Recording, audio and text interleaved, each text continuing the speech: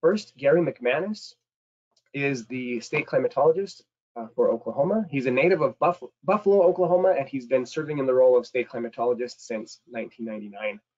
I'm going to pass over to you as our first presenter. You should have permission to share your screen now. Yes, I'm going to be covering Oklahoma's drought and climate trends. I'm really going to be talking about drought. So let's get started on the next slide. Let's see. Okay, so last night, of course, we had our promising from 5 or 6 days out the storm system. It's not like we were expecting a huge bounty of moisture. We thought we were going to get a big outbreak of severe weather. We didn't get that. We did hope at least if we were going to get severe weather, we would get some good moisture out of it. Well, this is what we got. So very little rainfall, some good rainfall up in Kay County, over an inch in that area, some streaks from the storms up in northwest Oklahoma, but by and large, nothing or less than 1/10 of an inch for the rest of the state. So unfortunately, this is what we've seen several times over the last couple of months, especially up in northern and western Oklahoma, parts of east central Oklahoma. These storm systems move through, and they really just leave us with more fire danger. So we do see this out in western Oklahoma, the red flag fire danger again. Areas that haven't seen the good green up compared to other parts of the state. And of course, we have low relative humidities. We have winds gusting 35, 45, 50 miles an hour, also over in parts of northern Oklahoma. But this is the area where the drastic green up has been delayed. So again, this is just part of a little bit of a drought in mid-spring in Oklahoma. When you don't get a green up, you get wildfire conditions generally when you get these types of storm systems moving through. Okay.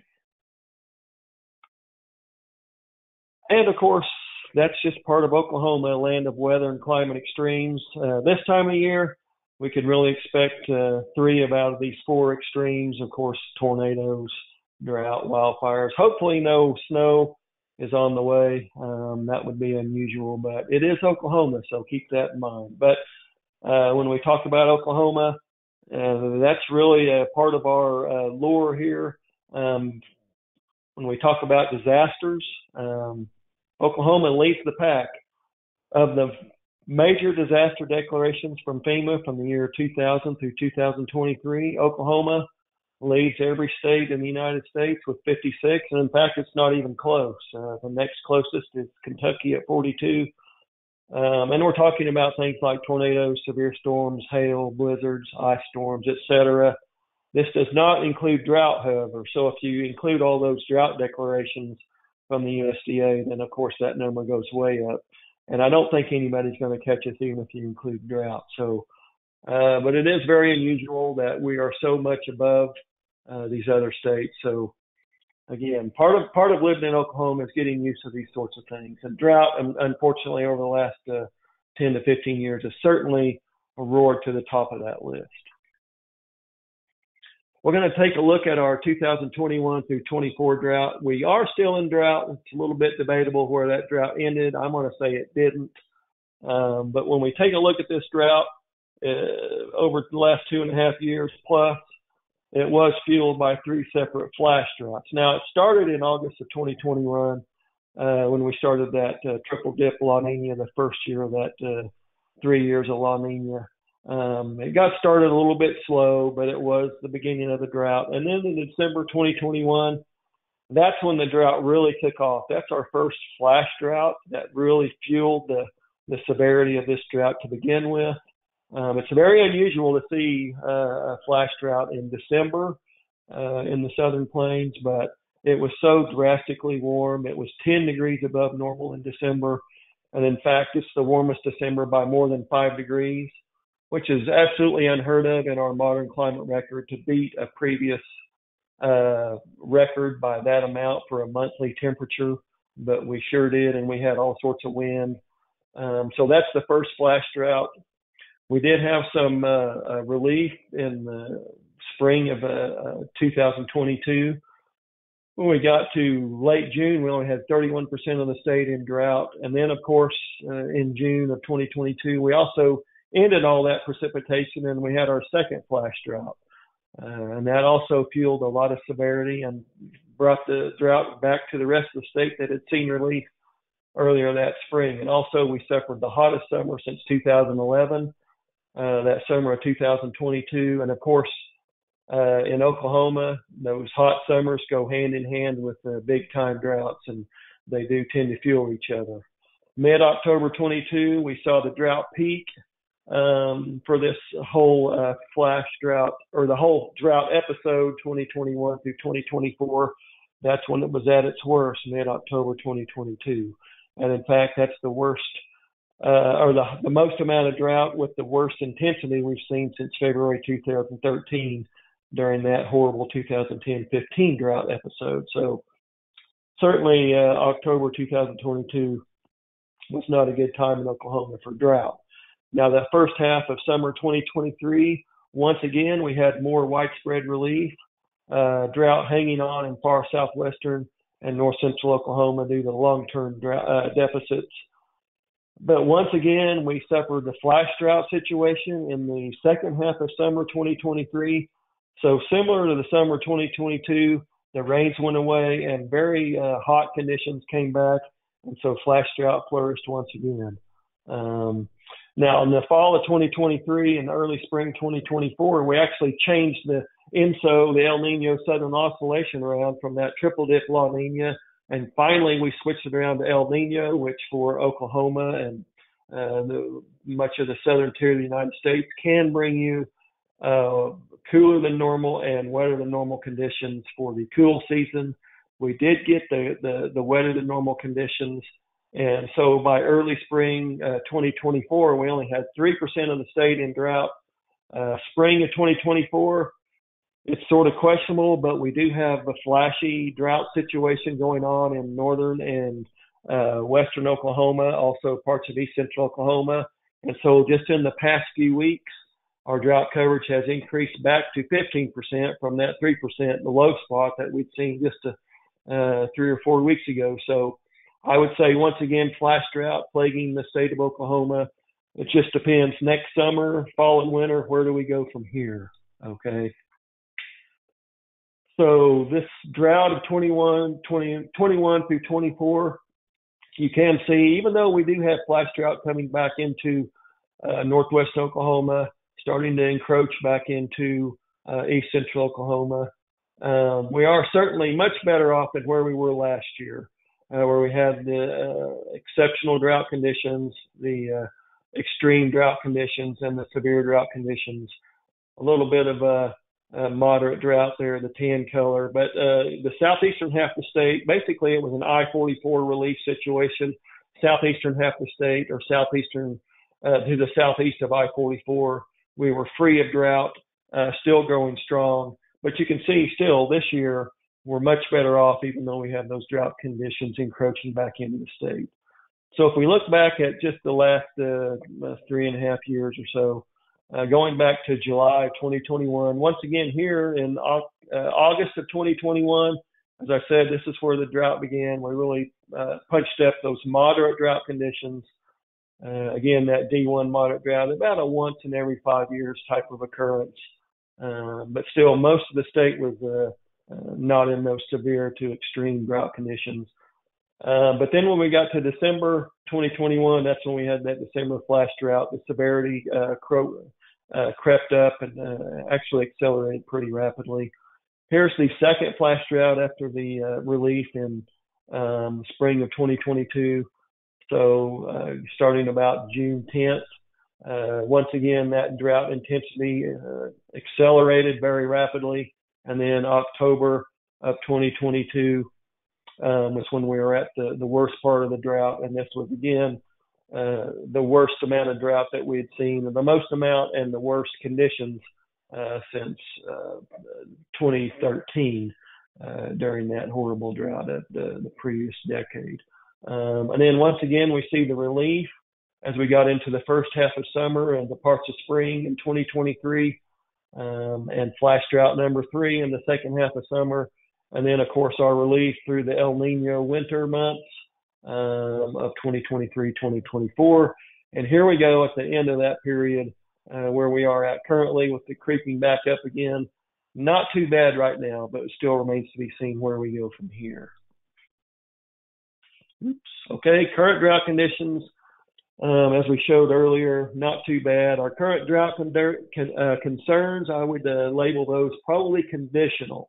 It depends on where you're located, obviously. So if you're down in parts of south central Oklahoma, southeast Oklahoma, parts of central Oklahoma where they've gotten the better rainfall amounts, probably not too concerned right now, but certainly if you're up in north central, northwestern Oklahoma, out into the Panhandle region, parts of east central Oklahoma, your concerns are a little bit more elevated than what you see in other parts of the state, because you are seeing that flash drought continue.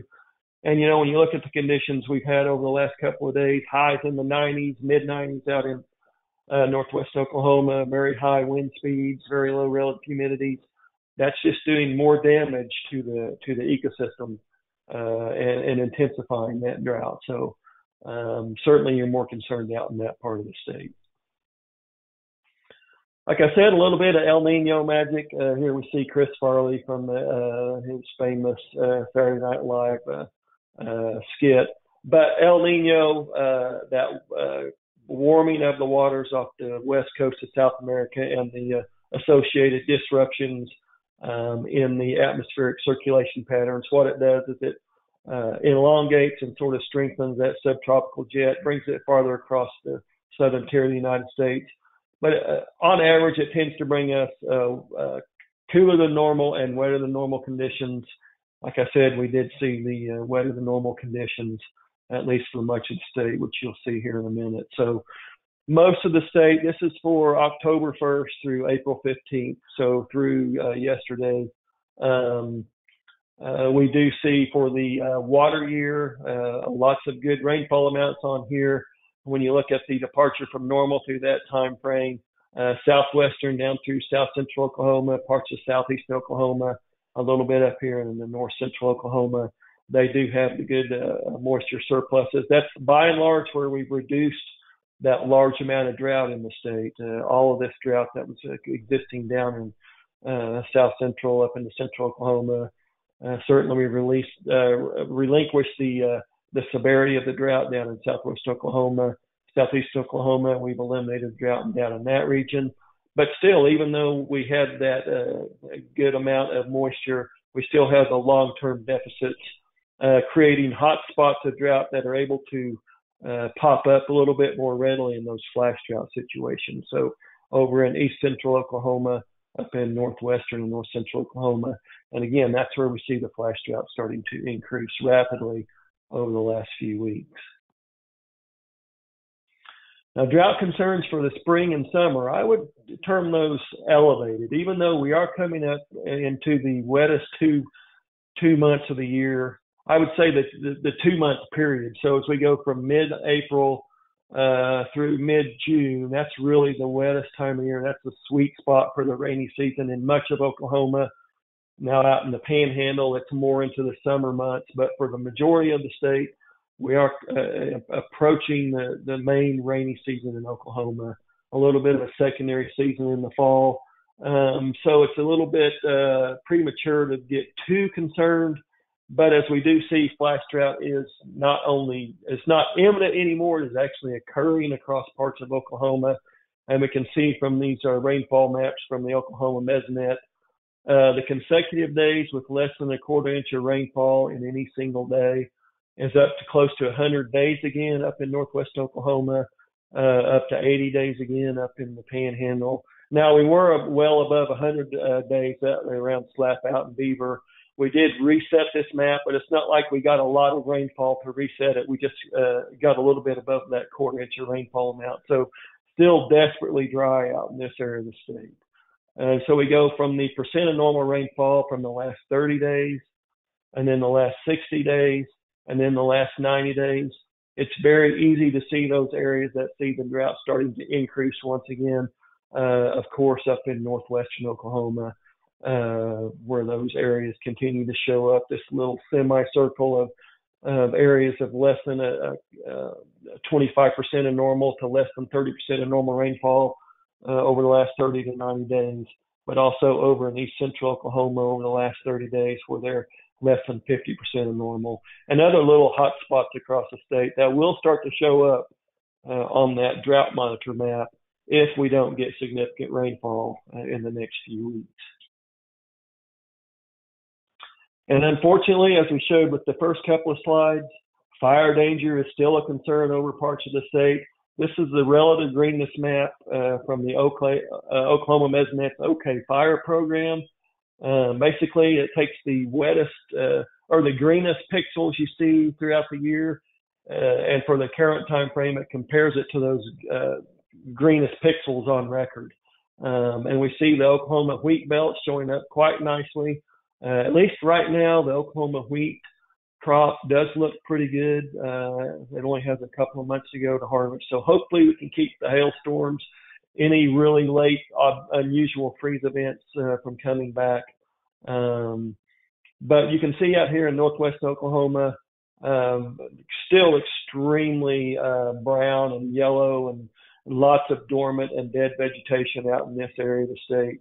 The green out here you see in the panhandle are those irrigated fields, but you can see around those irrigated fields lots of fuel for fires, so wildfires. So when those certain conditions crop up like we see today, that's when you can get those big time fires like we saw last month there and the month of February and March as well. But also notice up here in Osage County, still pretty dry up there with not a lot of green up. So wildfire danger, until we get significant rainfall in those areas, will still be a problem, and we get some green up, which will cut down on that wildfire danger quite readily. One of the things to get concerned about when we look at these patterns, looking back in time, is we just came out of a big El Nino event. It wasn't super strong, but it was labeled strong. So when we look at the previous strong to super strong events that we've seen, 1983, 1998, 2016, the June through August periods, the summer months in Oklahoma were hotter and drier than normal. And in fact, in some cases, they were much above normal in temperature, much below normal precipitation. So the good news here, after I try to alarm you about that, is we only have 3 data points. So it's not like we have a lot of data to back this up. Just something to keep in mind after some of these previous big El Nino events.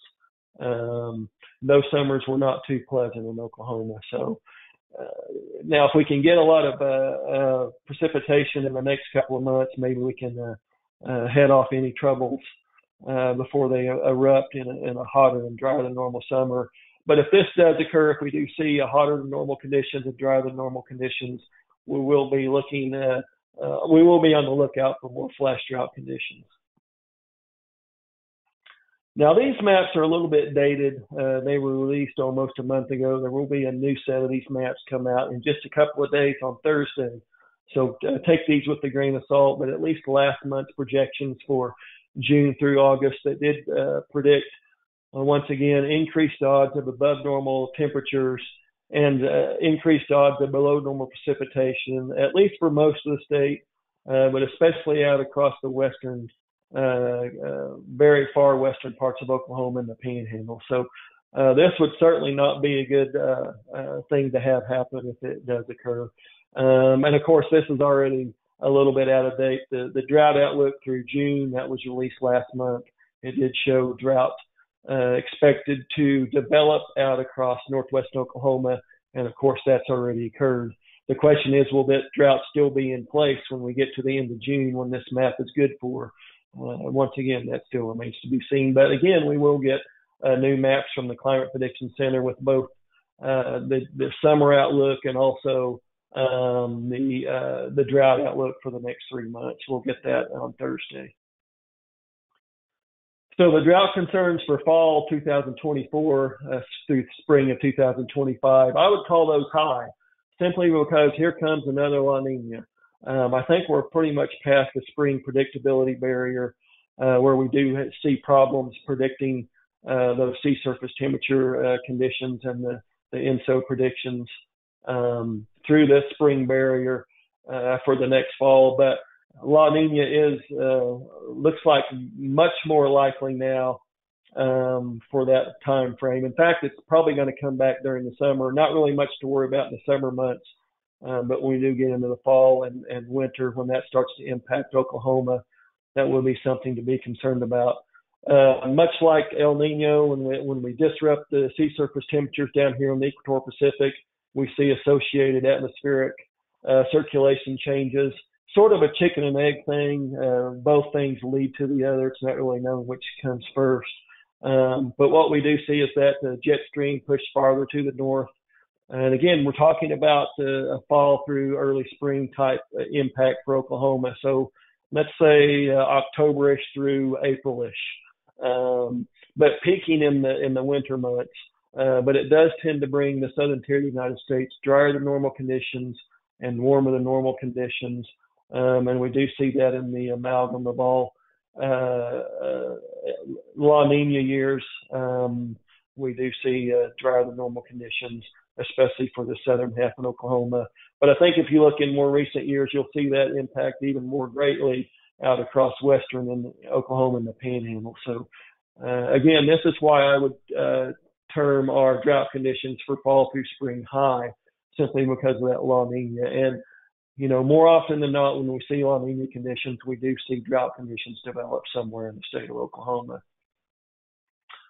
So this strong El Nino is fading, and it will transition to La Nina in the next couple of months after it goes through the neutral conditions.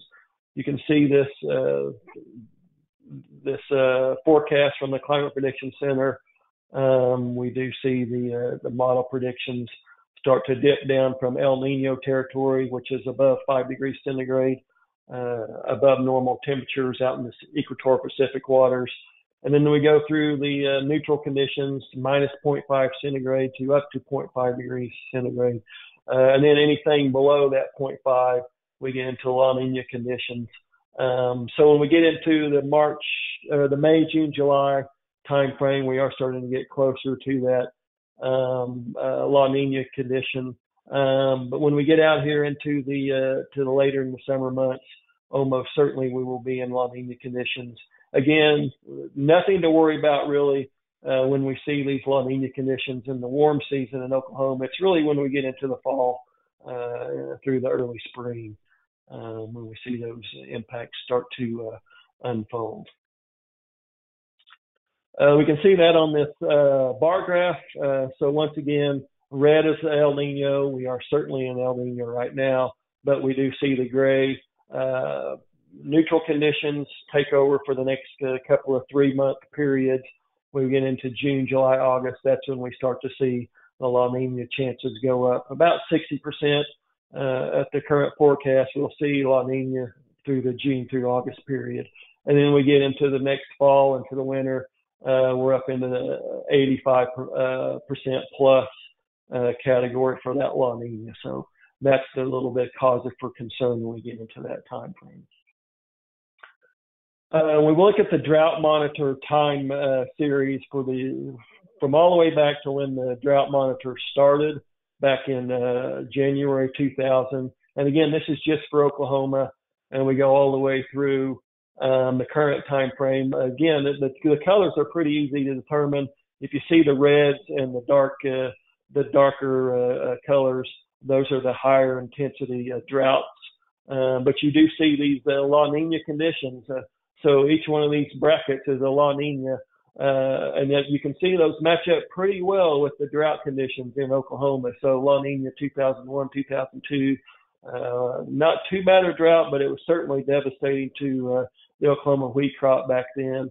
2005, 2006, a pretty stout little drought right there. Once again, a devastating drought for the wheat crop, but also a very terrifying wildfire season. One of our worst wildfire seasons on record occurred from that late fall 2005 through early spring 2006, 2008, 2009.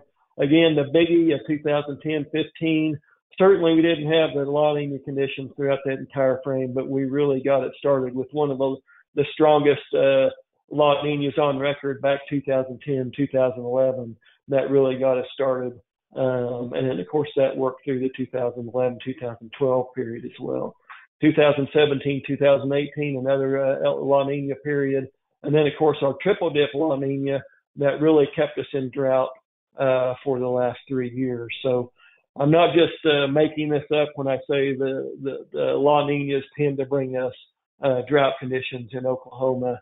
They can certainly get us started in the cool season, headed towards that direction. They tend to cut us down a little bit on that precipitation in early spring, and that tends to set the scene for the rest of the spring through the summer months. It really gets those droughts started. So again, that's the reason for the concern for drought as we get into to the cool season and into early next year. So forecasts and outlooks. So for the next 7 days, we do continue to look dry up in the northwestern part of the state where that flash drought is continuing to intensify. Better chances down across southeast Oklahoma, of course. Now, you're going to say, what else is new? This is basically climatology for Oklahoma. So increasing amounts down in the southeast. But we do need to get significant moisture up here in northwest Oklahoma, north central Oklahoma. Maybe we can alleviate some of these drought concerns up here in east central Oklahoma, however. But again, the northwestern third looks to remain mostly dry. When we look at the outlooks for basically through next week from the Climate Prediction Center, we do see increased odds of above normal temperatures. That would not be welcome considering we have flash drought conditions and we're getting well into the warm season. Like I said, increase in temperatures does go hand in hand with increasing drought, but we also see increased odds of above normal precipitation. And again, this is during the rainy season. So when we see above normal precipitation odds increased in the rainy season, that's a good thing. We just have to have this happen finally. Not only down here in southeast Oklahoma and south central Oklahoma where it keeps happening up in the central Oklahoma, but also out here in northwest Oklahoma. They really need to get their share of moisture as well. Okay, my final thoughts. So drought has faded considerably after nearly 3 years, starting back in August 2021. Thanks for the help from El Nino. It certainly did get us in a better situation this time of year than where we were the last couple of years. The drought had 3 smaller episodes, each started by a flash drought, making one longer drought episode. I still think we're in the same drought episode. I still think we're considering this 2021 through 2024. I don't think if we do go back into drought, I don't think we're starting in a whole new drought. I think this is one longer period drought. El Nino, it's fading. This is normal for this time of year.